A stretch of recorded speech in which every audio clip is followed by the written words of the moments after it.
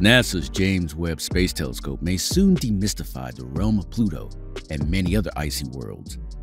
Since its launch in December 2021, JWST has sent back dazzling photos of distant exoplanets, intricate nebula nurseries, and galaxies whose light has taken over 13 billion years to reach our eyes. Soon, it will set its sights on the Kuiper belt, a massive disk just beyond Neptune's orbit that's home to comets, asteroids, and other icy bodies. And among these bodies is Pluto. The worlds and objects beyond Neptune are largely unexplored territory, Pluto included. But work has begun on using JWST to uncover them. Maybe we can learn a few more details about the dwarf planet that sits on the edge of the solar system. Pluto is far. It takes sunlight 5.5 hours just to get there. And when it comes to completing one rotation around the sun, it takes a whopping 248 years. Its orbit crosses the orbit of Neptune, but surprisingly, never collides with it. It takes about 6 Earth days for one rotation around its axis, and the axis itself is tilted by about 120 degrees, making Pluto revolve almost around its side. Pluto's orbit around the sun is unusually different from the other planets. It's both elliptical and tilted. Also, being around 1,200 kilometers in diameter, Pluto is also about the size of the United States. We have the word planet that we inherited from the past. It meant a celestial body of a long time, but as we gain more information over time, that information told us that the previous definition didn't suit the greater factors within the old definition. The more you know, and the more precisely you must measure, you either need to invent a whole new word or try to refine the definition of the old word. Since we couldn't redefine the word planet, because that would cause massive upheaval in the realm of scientific literature, we chose instead to create a new classification. So what is a planet then? Is Jupiter or Ceres or Titan a planet? In a pre-scientific age, it didn't matter. But in a scientific age where we see bodies we know of as planets, we see that they tend to do certain things. They orbit their host star, clear their orbital path of rubble, and have enough gravitational pull to overcome the rigid protrusions of rock to round out the surface. Mars, Earth, and Saturn all do that. Gravity has rounded out their rough edges. So if we have a planet that doesn't match these characteristics, then what do? We either expand the definition of planet or remove the previous object we called a planet from the list. Ceres and Pluto are different sizes, but size only matters insofar as the body can generate enough gravity to round out the surface, which both does. Both bodies orbit the sun. Neither of the two bodies have sufficient gravity to clear their paths of debris, which means we have a problem. Do we call them both planets, or do we adjust who gets called a planet? Calling them both planets would disturb the established nomenclature of what we define to be a planet. So, instead, as of 2006, we revoked Pluto's planetship and have given it the status of a dwarf planet. Initially, there was no thought of any moons orbiting Pluto until 1978, when U.S. Naval Observatory astronomer James W. Christie noticed something unusual while making routine measurements. He noticed that a number of the images of Pluto appeared elongated, but images of background stars on the same plate did not. The images show that Pluto and Charon orbit their common center of mass and are locked in a super synchronous rotation. This essentially means that observers on Pluto's surface would always see Charon in the same part of the sky relative to their local horizon. So technically, as this is not so much a moon as a twin planet, as Charon and Pluto orbit around a point outside Pluto. This animated GIF shows Pluto and Charon. The Hubble telescope managed to image additional moons in 2005 by astronomers of the Pluto Companion Search Team preparing for the New Horizons mission in 2006. The new moons were called Nix and Hydra.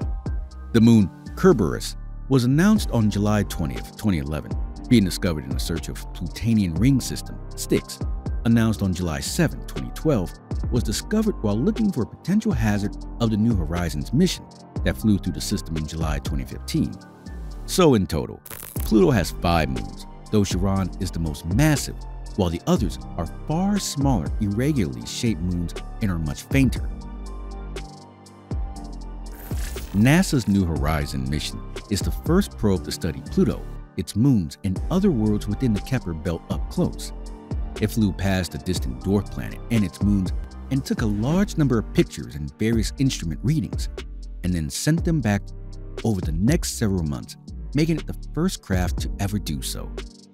The limited knowledge of the Pluto system created unprecedented dangers for the New Horizons probe.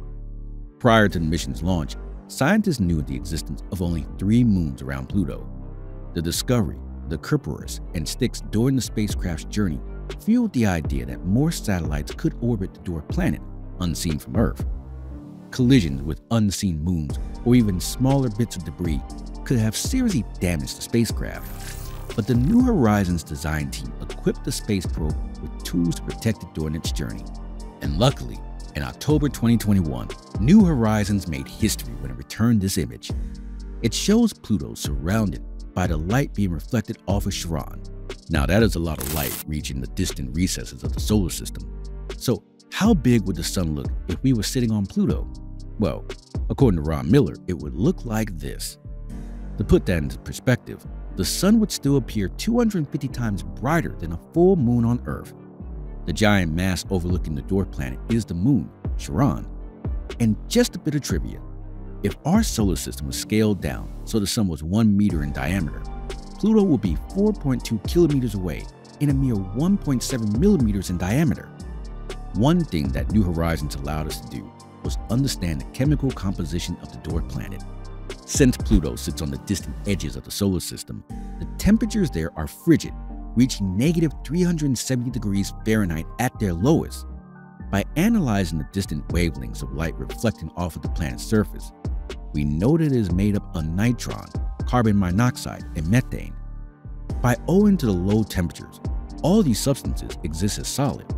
When sunlight strikes part of the surface, it causes nitrogen to convert directly to a vapor through a process called sublimation.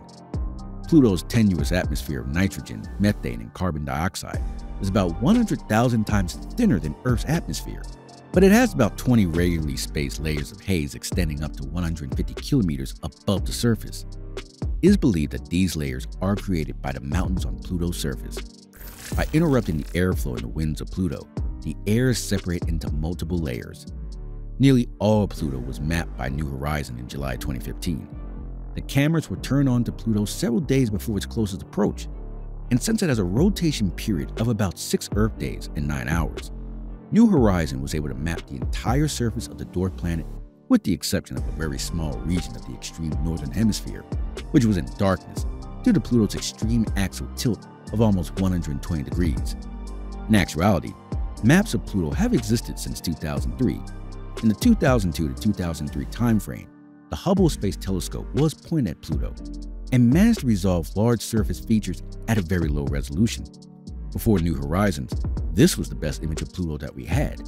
But with New Horizons, you get a far more detailed image and can even make out Thurmbo Regio, the largest bright surface feature of the dwarf planet. In addition to mapping Pluto, New Horizons was able to map Charon, which was totally out of Hubble's capabilities. But just knowing that if scientists are making these breakthroughs with the advent of modern technology, there is probably still a lot we might not know about the planets in our own solar system, and Pluto is certainly a testament to how much we have yet to uncover. Maybe pointing the JWST to Kuiper will tell us more about our neighboring dwarf planet. So there you are, guys. I hope this video offers some good insight. If you enjoyed it, be sure to hit that like button and subscribe for more content like this. And as always, thanks for watching.